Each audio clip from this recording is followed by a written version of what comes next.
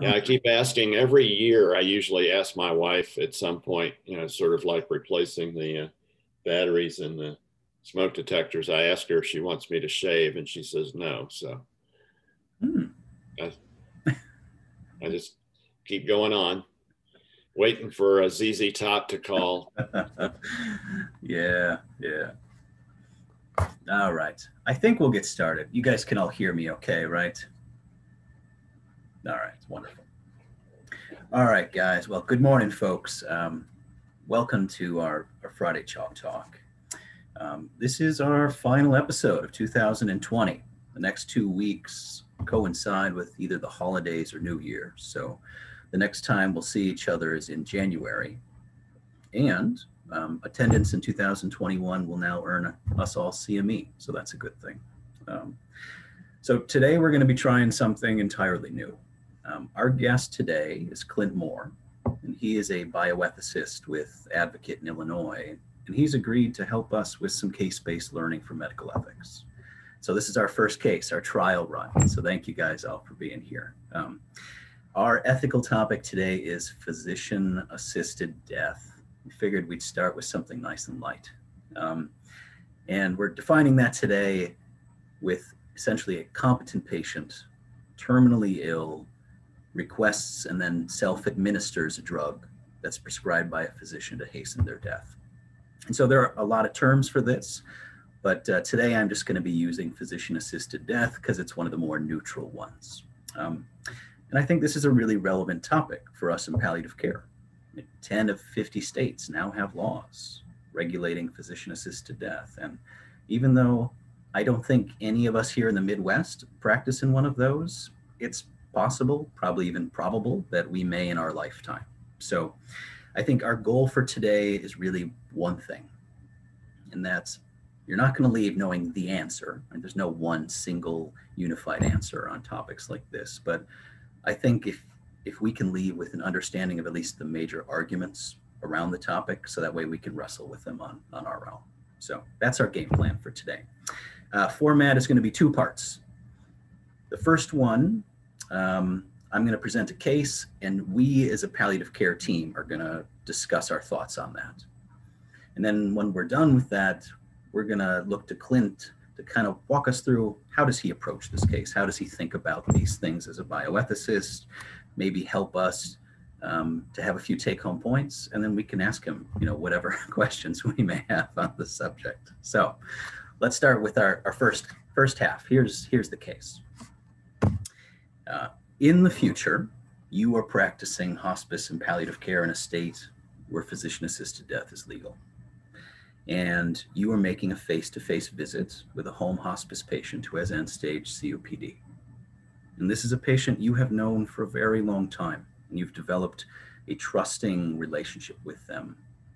And you know that they value their independence and control. That's always been a priority for them, even in hospice care. And your patient has increasingly become debilitated and losing that sense of control. And during your visit, your patient asks you to prescribe something that they can take to end their life. So now, being an astute palliative care specialist, right, you navigate the conversation well. We know how to thank people for their trust and their vulnerability, exploring why they're feeling this way.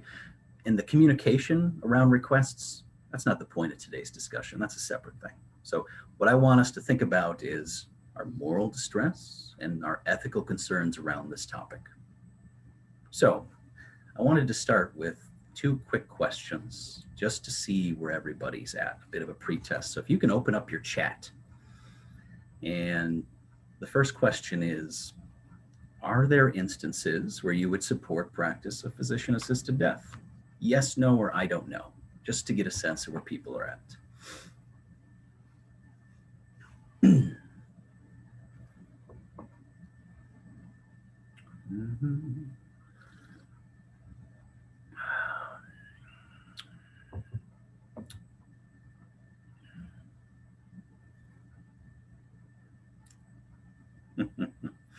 Okay, I mean, so we're sort of a nice little smattering of yeses and I don't knows.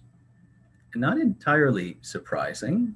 I think palliative care works very closely with the interface of death, so we're a bit more comfortable with that. And I think the next question I want to ask before we open it up and talk is, what's the first word or two that comes to your mind when you think of physician-assisted death? You can type that in there as well.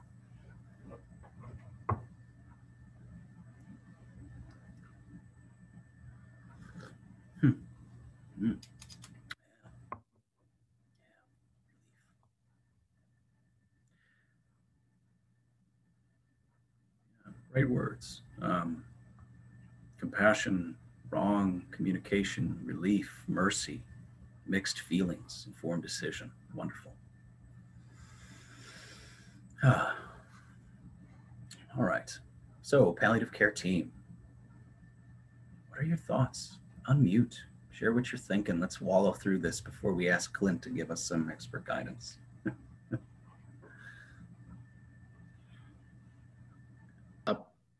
I'll go. I think that's why I listed communication. It is obviously, and I agree with your terminology, Marty. It's the most neutral term, but it's still very polarized, and we immediately go to the ends of the spectrum or the poles, I think. And so I think that's the forte of palliative care, is to explore more about the why. In the case you presented,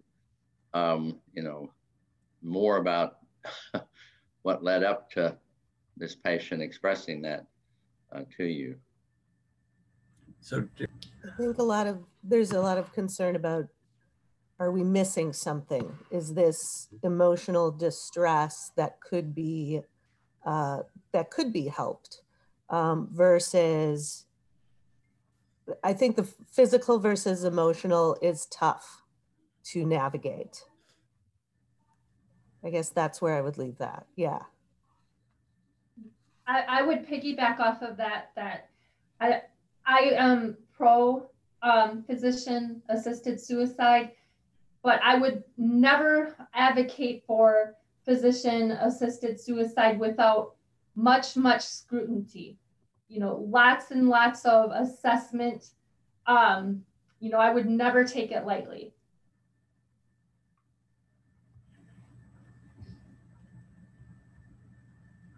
yeah. Do we have any chaplains that are with us today? I'd be curious to get that perspective. Somebody that's part of our palliative care team, but is more of a spiritual authority.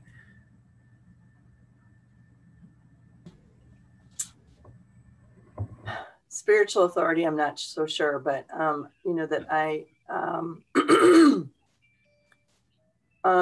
it's like Rose was saying, is are we missing something about the physical, the emotional, and the spiritual? What is there a practice? Is there a spiritual practice in there that guides them or influences them, or that they're calling on, or rejecting, or wanting to break that open a little bit? Yeah. I know. I wonder if this, the hesitancy among providers is about the removal of their own locus of control over the patients, and restoring the patient's locus of control in determining when and how they die, versus the provider or physician to say, hey, your loved one is dying. Do you want us to continue with these things?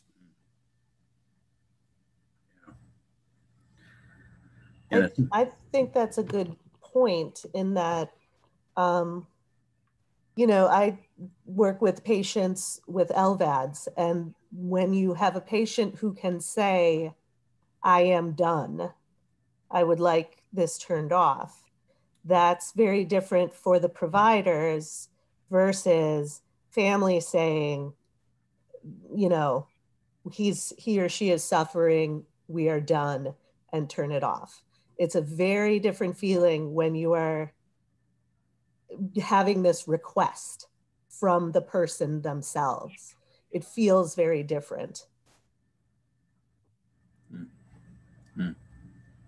And I have seen that turn into a series of, is this person decisional or are they depressed? And then they go on this whole cycle of determining decisionality and whether or not the patient can ultimately determine whether or not they want to continue on with this therapy or not, or intervention or not.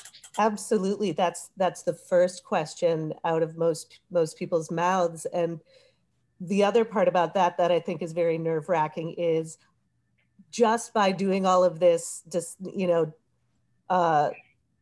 psychological workup to make sure they can make decisions, are we putting them through even more stress because they have made this very difficult decision? Peg and I have worked together on cases like that. And it's, yeah. I agree completely with the last few minutes. Here in Missouri, we cite this case often, true case out of the Kansas City area, where a homeless person had a multitude of health problems and obviously socioeconomic, actually existential issues, but was recommended to go on to dialysis. And long story short, he agreed to do that. And nobody really questioned whether he had decision-making capacity until one day he said, "I'm done with dialysis." And then everybody wonders, all of a sudden says, well, does he have decision-making capacity? So yes, I agree with the earlier comments. Yeah. All right. Any other last minute thoughts before we ask Clint to help us out a little bit?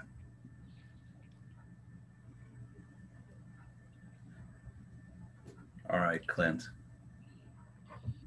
So I hope some of these thoughts are connected, but I want to respond just a little bit to a couple of things that have been said. I think I believe it was Jerry mentioned that we tend not to question patients' decisional capacity to a great extent if they agree with the plan of care. But we certainly question it if they disagree. I still remember, and I have, I copied it to keep it in my files. This is back in the day when we did handwritten notes, and it was a patient who had suffered a significant trauma and was going to be paralyzed. It was going to be quadriplegic, and the psychiatrist was there to assess decisional capacity and said, if the patient agrees with aggressive support, then the patient is decisional. However, if the patient does not agree, then the patient's non-decisional. So, even in sort of modern day, we tend to really question folks when they don't agree with our plan of care, particularly on the aggressive side. It's interesting if you follow, which I did when Colorado passed their physician-assisted suicide statute, that the Colorado Department of Public Health was required to keep records of every assessment that went along. There had to be two physicians who assessed the patient. There had to be a psychiatric review, and then another physician, hopefully their primary physician, who would then talk about assistance in dying. And everybody was saying, oh, this is going to be terrible. People are going to be killing, physicians are just going to be killing people. What happened was the requests for physician-assisted death decreased, and the requests for good palliative care increased. So I think a couple of things. Let me just look at the principles first, which is really not where I start. And I think if you ask most ethicists, they don't start with the principles. The principles, if we want to say that there are common principles, autonomy, beneficence, non-maleficence, and justice, we have to understand those really are not long-standing, especially in the modern era. I mean, they really came out of the Belmont Report, which was a report on the Tuskegee study. And so they were research principles, which really, and I like them better. If you have an opportunity, if you haven't read the Belmont report, it's 18 pages long. Go to the Health and Human Services website and read it. The appendices are about 900 plus pages long. I've read them. They will put you to sleep, but I had to read them for my dissertation. So you can avoid the appendices. But you know, the original principles were respect for persons, and now and then it folded over into respect for autonomy, and then respect for autonomous choices, and then respect for autonomy. So I think we, you know, and then beneficence was really a balance between, it's not an either or, it was not do good and try to minimize harm. It was both and. So beneficence was really both doing the best for the patient while resisting, preventing, relieving them of suffering, pain. And one of the articles even used evil. And then justice, which we actually do the worst job of in the United States. But that's another topic for another day. So, you know, with that in hand, you know, we go back to the way we think today, which is autonomy. A decisional patient makes a request to either say, I want this or I don't. And I'm a fan of, you know, our informed consent form should actually be informed consent / refusal. We should be able to document, you know, I don't want it. Okay, let's talk about that. Or I want it. Well, we ought to talk about that too. And we tend not to spend as much time talking about why folks want an LVAD, and if that's possible. But we sure spend a lot of time talking about why they don't. Maybe that's because we don't want our patients to die, although patients will die. So anyway, autonomy, beneficence, non-maleficence, and justice. And, you know, the way Beecham and Childress wrote it in the Principles of Biomedical Ethics was, each of those 4 principles have a weight or a power of their own. And then this is where I depart from Beecham and Childress, although they have endowed chairs and have best-selling books, and I don't. I mean, I have this chair, but I don't have an endowed chair. And they say that any one of those principles can overrule any one of those other principles. So what they're driving at is maleficence, if, you know, or non-maleficence. If you're doing more harm than good, then you ought not to do that. But they say, however, none of the other 3 principles should overrule autonomy. I don't fall into that camp, because I believe autonomy is a piece. It's not an end all to be all. Now, our case today, which is physician-assisted death or physician assistance in dying, I go back to what is the goal? Okay, that's where I start with. Almost any patient, or regardless if this is talking about a person removing an LVAD, or even inserting an LVAD, or intubating a patient, or withdrawing support from a patient. And I think one of the difficult things that sort of turns in our head is, if you as a physician prescribe me medication to take my life, you know, people would actually argue that you're actively participating in my death. Whereas I think we've gotten to the point that if I say remove this ventilator or remove this LVAD, that's not active participation in my death. I think if we haven't got to that point, we're certainly almost there. But of course, beginning of my practice, when physicians refused to remove life-sustaining treatment that had already been inserted. They're on the ventilator, I'm not taking it out, because that would be participating in their death. So we're making some progress. So I think one of the things that I'll leave you with, and a man, it's nice to have smart people that you can talk to and read their work. And I was fortunate enough to get to study under Edmund Pellegrino at Georgetown. And so Pellegrino said there's 3 questions in medicine. 1, what's wrong? What's the issue? Why is this person in my office? Why are you in this hospital bed? Why am I coming to visit you in hospice at your home, wherever? Once you are able to do that, or think about what the diagnosis is, what can be done?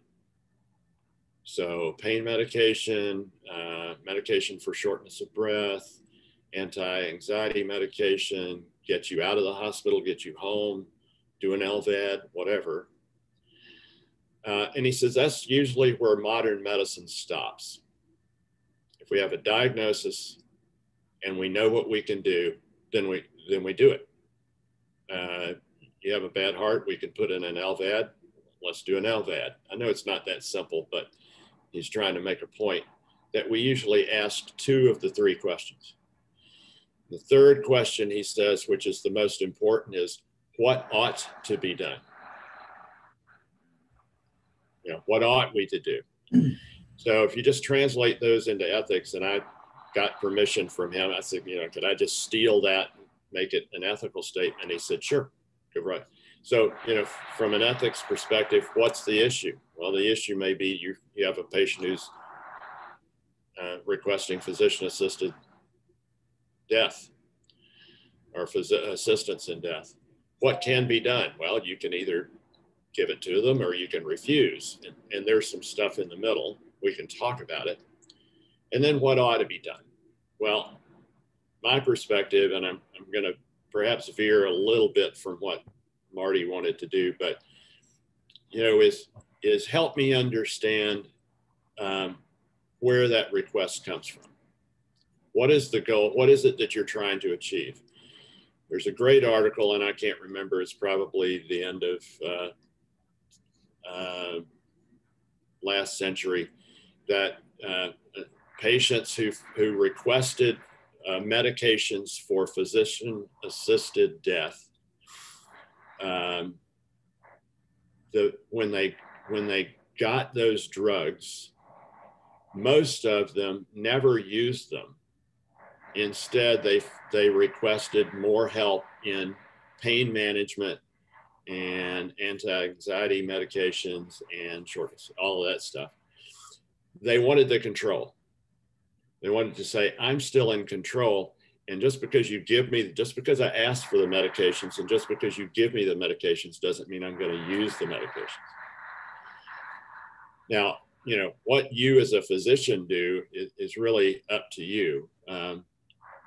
Marty's right that, we'll probably, I think in Illinois, there's a number of states that are actually actively moving this way. I don't think it'll be that long. I may be retired, but it probably won't be that long till Illinois. There's I think a large amount of support for that. And nationally, almost close to 50% of physicians by anonymous survey said that they would provide medications to their patients if they believed that this was a appropriate request. So my point is, which is probably nothing new to you, if you're trying to think from an ethical perspective, don't start with the principles. You might say, well, those are ethical principles. Clint, what are you doing? Trying to get work yourself out of a job? Exactly. Because if you just call me to talk about the principles, that's not where I'm going to start. I'm going to start with, where is that request coming from? And then if you establish, hey, this is a perfectly appropriate request, I really, I'm having trouble keeping this patient comfortable, or they're suffering spiritually or emotionally, and nothing really seems to address that, then you make your own choices. But let me shut up for a minute, and I hope some of those thoughts were connected in some sort of stream, not just a stream of consciousness, but some sort of stream that makes some sense. And I'd be happy to see if folks have any questions or concerns, or, hey, Clint, I disagree with you on this. I'm happy when folks disagree. I actually do have a question, and it's probably more prescient to the current pandemic. There are cases where patients are intubated and essentially circling the drain, but they're still full code. And going back to the principles of why are they here? What is the intervention? What is offered? At this point, we are still ethically obligated to offer CPR, even though it would continue to cause more harm. How do we approach this in this particular situation if CPR is of little to no value? Well, first of all, write down my name, Clint Moore, because I'm going to tell you something that everybody will not agree with. However, it is in our it's in our policy in the conflict resolution section of the limitation of emergency treatment policy, which is an Illinois policy. There's going to be a system policy there's already a system policy in the pipeline, but it won't be till next year sometime when it comes out. So my response would be, after we talk, it's not just going to be a short phone conversation, but if you tell me that that you're doing more harm to this patient than good, then non-maleficence, which is something that you should avoid, should outweigh the minimal benefit that you're providing the patient. So I would disagree with you or others that you're always obligated to provide CPR in cases where it's harmful or non-efficacious. So we don't, for some reason, we parse out CPR and other things. Surgeons have been doing this for centuries. The surgery is going to be more harmful than good. I'm not going to do the surgery. We do that with antibiotics. I mean, if I came in and, had an infection and said, oh, I'd really rather not take amoxicillin. Can you give me clarithromycin? Well, no. You don't, that's not, autonomy doesn't reach that far.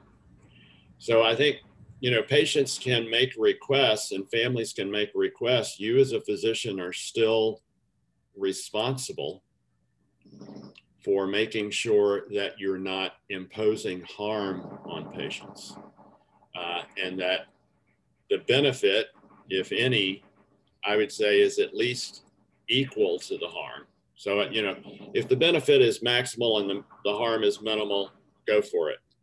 If it's even, well, then that's one of those yellow light gray zones. We really have to talk about that.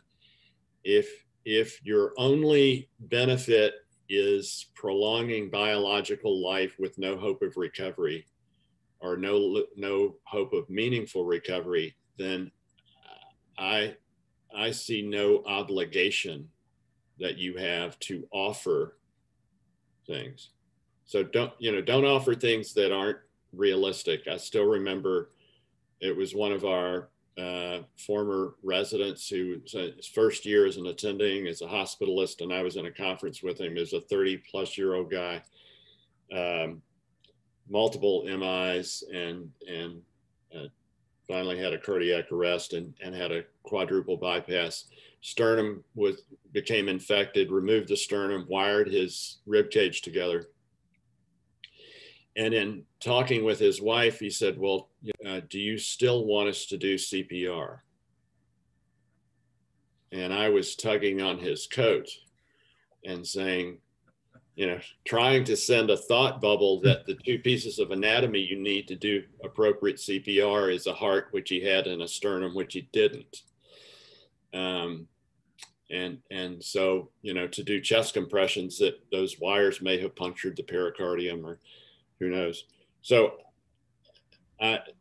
you're not just a technician. You are a physician. People who get everything they want go to Ben and Jerry's. I want whipped cream here and here, but not there, and I want extra nuts and a cherry. That's not medicine. So you as a physician are not responsible for giving patients everything they want. You're responsible for hearing what they want and making sure that you try to balance that harm and benefit to the best of your ability. But everybody's not going to agree with me. Well, I agree with both you, Clint, and I think Scott's question. I think part of that's embedded in there is with the caveat that we are not technicians, and I appreciate that phrase very much. It's the legal, the regulatory things that we could get into. I think in that case, and it's not the same because it's much more time, a faster pace of time in the kind of situations that Scott described. But in my years in hospice, this doesn't happen a lot, but we sometimes, because the law says we have to, admit hospice patients if they meet eligibility criteria and they're still a full code. And so we know, and I think that's what you're saying, is as quickly as we can and as articulately and compassionately as we can, we need to educate and communicate to them this is not only a good idea, but there is no realistic good outcome with this. And yeah, I think just to follow up on that, I think one of the worst questions in medicine is, what do you want us to do? Right. Because one, that assumes that the patient or the family is medically sophisticated, which they may or may not be. And even if they are, I still remember taking my old Toyota to a mechanic and saying the rear brakes or the front brakes, which were disc, are giving me a problem. Please fix them. That's a pricey job on disc brakes. I come back and the price is like a quarter of that. And I said, well, what did you do? And he said, well, I fixed the problem. It was the rear brakes. So, I think a lot of times we feel there's an obligation after hearing why the patient's there, what's the issue, what can be done. We say, well, tell us what you want us to do. No. We can provide you with the options that we believe are appropriate. And if options are not appropriate, they should not be offered. So I tell physicians, if it's not appropriate to do CPR, or if it's not appropriate to do an LVAD, don't put it on the table as an option. You can explain why you're not going to do it, but then say, well, we've got all of these things. I don't think we ought to do it. Do you want us to do it? Well, of course. People want stuff. I mean, why am I here at the hospital to do nothing? And I, if you can teach your residents one thing, if you're at a teaching hospital, and this is where I sort of miss being on rounds, we have something sort of gets in the culture and then it's hard to get out, sort of like getting a worm in your computer. We talk about withdrawing care. oh, we're withdrawing care on Mr. Johnson. No, we're not. We might be withdrawing, you know, the ventilator, or withdrawing the LVAD, or withdrawing something else, withdrawing pressors, but we're not withdrawing care. And I think that's what people fear, is not being cared for. We're just going to keep you comfortable, because that's really easy. All this other stuff was really hard, but hey, we'll just give you some pain medication and just keep you comfortable. Well, we will have opportunities to meet with Clint some more in the future. Clint, thank you very much for your wisdom. It was a pleasure today. My pleasure. Thanks so much for having me. Absolutely. All right, everybody. Have a wonderful weekend. We'll see you in a couple weeks. Everybody stay well. Bye.